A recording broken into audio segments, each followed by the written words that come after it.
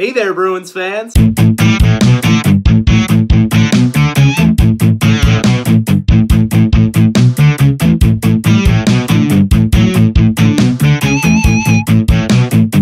Welcome back to BNG Hockey, where it's always black and gold. The Boston Bruins have re-signed defenseman Steven Kampfer to a 2-year contract with an AAV of $800,000. I'm here to give you my thoughts on the deal, what this means for the Bruins, and what it means for Steven Kampfer. Figure we should start things off with the stats. Steven Kampfer is a 5'11" right-shot defenseman. We know how much the Bees love their 5'11" guys based on the draft results. He's only 30 years old, and this is his second time around with the Boston Bruins. He's a bit of a journeyman defenseman, kind of helping out here and there, always being the 7th D. He's played 201 games in the NHL, scoring 13 goals, 19 assists for a total of 32 points. Last season with the Bruins, he played in 35 games, getting 3 goals, 3 assists for a total of 6 points. And he played 3 playoff games this playoff, scoring 1 goal against Carolina. Now you might be thinking right off the bat that why would you sign this guy? Why wouldn't you just give the opportunity to a younger kid like a Connor Clifton, who played just as much as Kampfer did at the end of the year, or Jeremy Lozon, or a Zaboral, or a Vakanainen?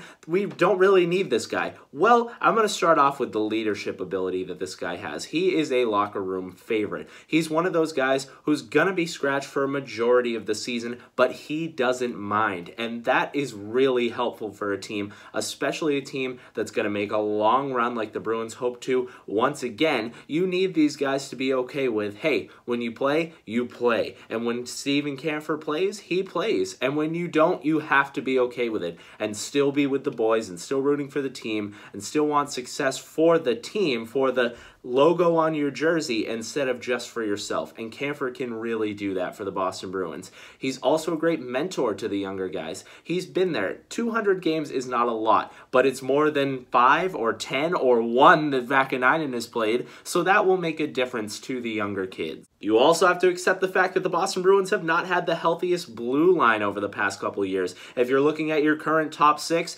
every single one of them has had injuries. McAvoy, Carlo, Chara, Krug, Grzelcyk, Miller, all of them have been out, some for longer stretches of time than others. Carlo finally made the playoffs this season. Seems like Kevan Miller's always out for a long period of time. Chara's only getting older. We always talk about that. So it's not a bad idea to have a veteran defenseman who, like I said, can step right in and play just as good as if he played 20 games in a row. You need that because your blue line can get pretty scary if 3D go down and suddenly you have 3 guys up from the AHL. Those are going to be some scary games. And no matter how talented these kids are, like Vakanainen, I think is going to be good for us. But I don't think they're just going to automatically throw him into the top 6. In fact, I don't even think he'll make the team right away. I think they want them to play high-level minutes in the AHL, top D pair, penalty kill, power play, all situations, get used to a better fast-paced game, close to the NHL, as close as you can be,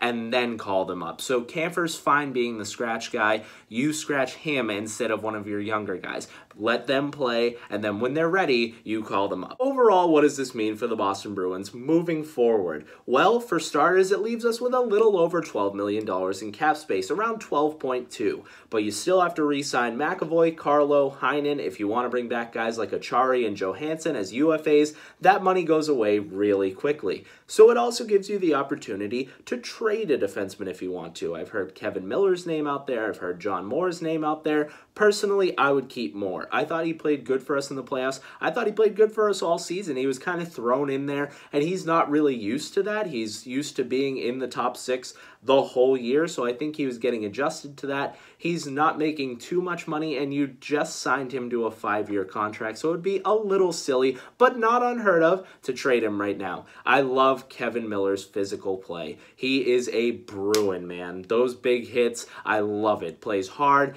blocks those shots, much like an Adam McQuaid, sacrificing his body literally every year, breaking bones to make sure the puck doesn't go in the net.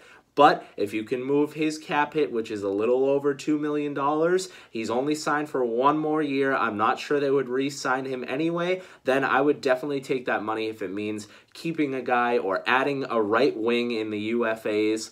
that would be really good for the Bruins. So it kind of becomes pointless to sign Kampfer, though, if he's going to end up slotting into your top 6 to begin with. Maybe they think one of those kids is ready to go, but it definitely opens up an opportunity to trade someone in the top 6 if you think you need to. I like the deal. Like I said before, if you're getting a 7th defenseman, this is what you're spending on them anyway, so you might as well bring in a guy who's comfortable with the room, who can shoot the puck. If someone goes down, I'm fine seeing Steven Kampfer thrown into the lineup, and I'm also fine that it makes the young guys battle for a spot, that it says to a guy like Vakanainen, who I think is going to be a future star for us, hey, you're not going to make the lineup right away. This guy's probably ahead of you just because he's played in more games, so you got to work for it. I like that aspect of it. We're just under a week away from July 1st. The free agency craziness of the NHL is coming shortly. We still have the McAvoy contract, Carlo contract, Heinen. See who we bring back, see if we bring anyone in, see if any trades are made. So I'm really excited. This is a good first move for Don Sweeney and the Boston Bruins. If you enjoyed the video and you're excited to have Steven Kampfer back on the roster, make sure to give this video a big like, and if you haven't already, subscribe.